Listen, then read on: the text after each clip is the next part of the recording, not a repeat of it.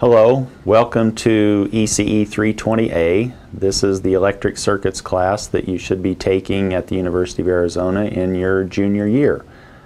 My name is Hal Tharp. I will be your instructor.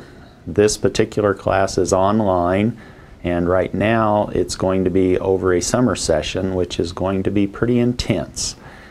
What you will be doing is you will be using the second half of the textbook. You started with this textbook in 220. We will be covering the chapters 10 through 18 and Appendix E in the Nielsen and Rydell textbook.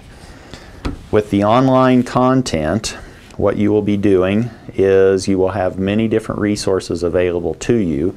Not only will you have the textbook, but you will also have the website that the publisher provides, and we will use that for our homework assignments.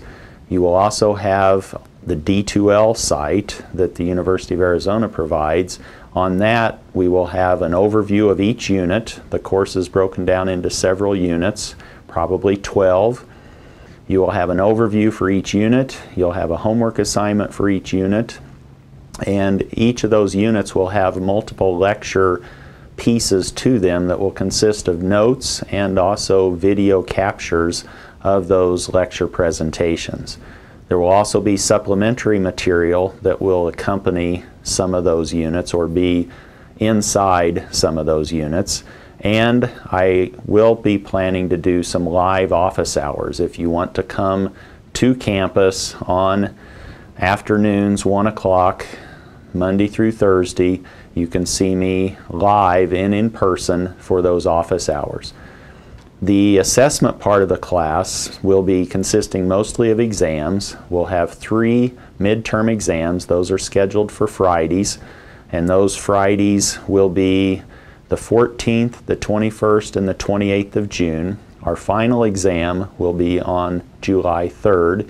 Interspersed among all of those will be some homework assignments, and that should be clearly laid out in the syllabus and on the D2L website.